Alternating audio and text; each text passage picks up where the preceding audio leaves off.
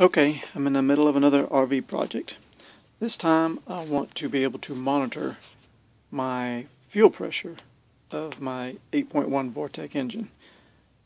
People know this particular, I got the Workhorse chassis, the W24, the fuel pump's located in the tank, and if it ever goes out on you while you're on the road, it could be a real pain to change. You've got an 80-gallon fuel tank to drop and all that stuff. So I thought it'd be a good idea to be able to monitor the pressure, keep an eye on it. If I see it starting to get weak over time, I can change it out before I get stranded somewhere.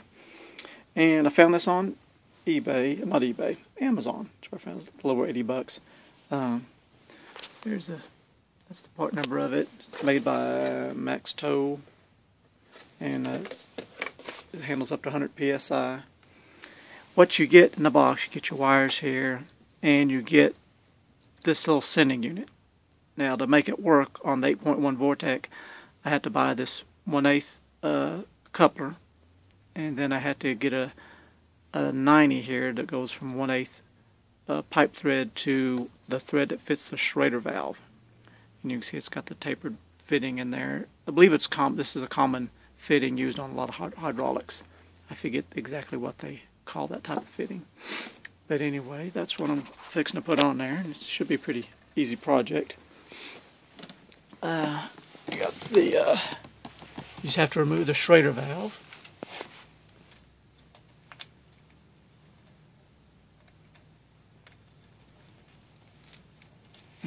There that is. Get that out of the way.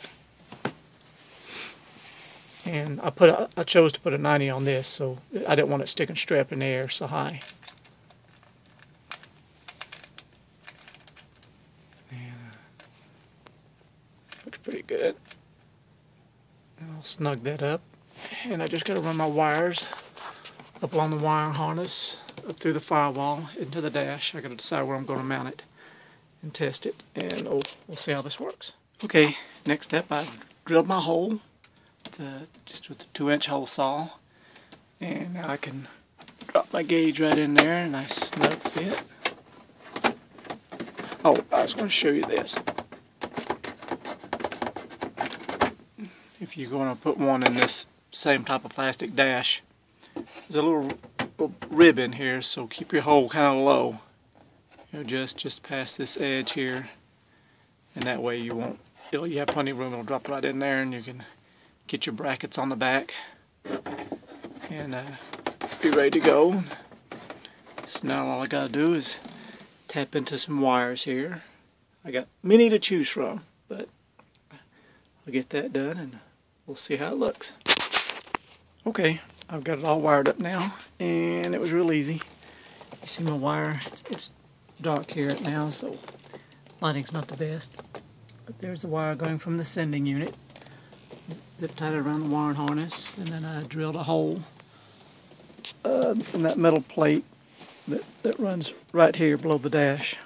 Drilled me up with a 3/8 drill bit. I punched me a hole right down in there. Run my wires up through, and on the back of the gauge, you just got 2 connections. One coming from the sending unit, and one going for your power source. And let me see here, show you how that was.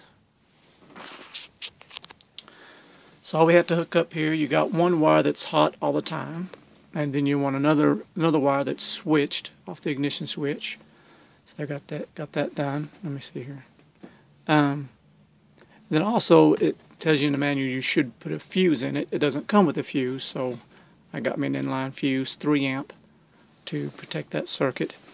There's also another optional wire here that you can, if you want it to dim down when you turn on your headlights, you can hook this orange wire up to your headlight circuit.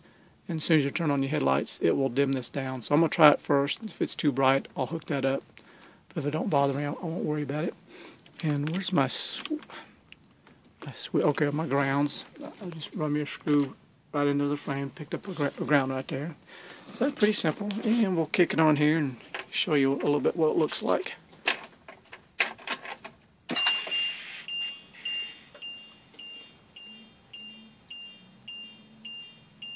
Isn't that beautiful? Go back a little bit. Gives you both analog and digital readout. That's pretty cool. I'm going to start it up and see what the difference is. That's just sitting there with the fuel pump's not on now. That's just the pressure. It's still on the line. Here we go.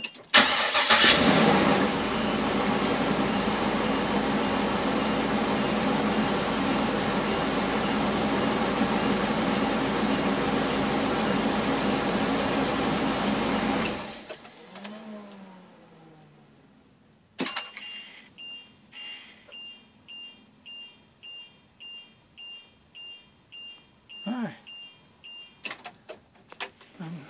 Finish mounting it back in that hole and clean up my mess and get this dashboard all put back together, and we'll have this project wrapped up. Okay, job's all finished, cleaned up my mess pretty well, and here's what it looks like.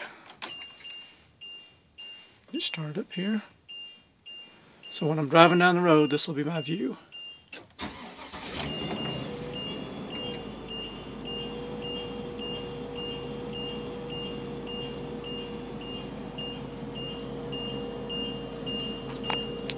.63 psi. Okay. Now we'll shut it off here.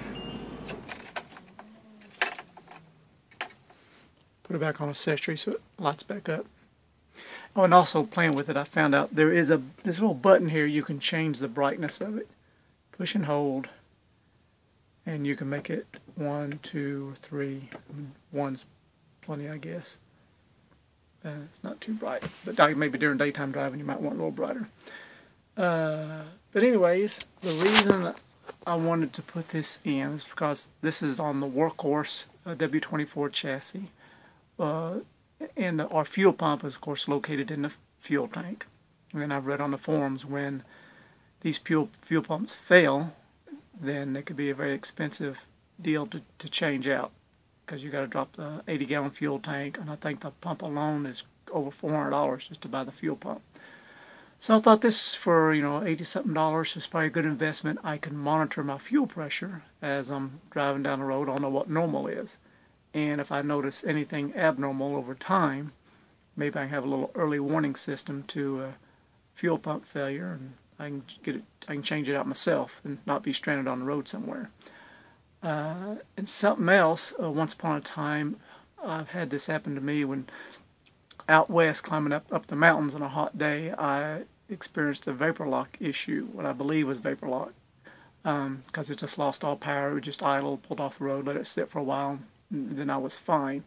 And after investigating that, I found out that my fuel line running from the fuel tank up to the engine ran very close, within like 5 inches of the muffler, and it was getting very hot. So I got me one of those like a insulating sleeve you can slide over the fuel line, and got that took care of, I believe. I don't think that would happen anymore, but this would be for anybody who's having any vapor lock issues, or they think they're going up mountains and losing power. If they had this gauge and it truly was a vapor lock issue, you would notice the fuel pressure dropping, and that could be a very handy thing for troubleshooting such a problem. But anyways, she's all wrapped up. Hope you get yours done soon. Bye.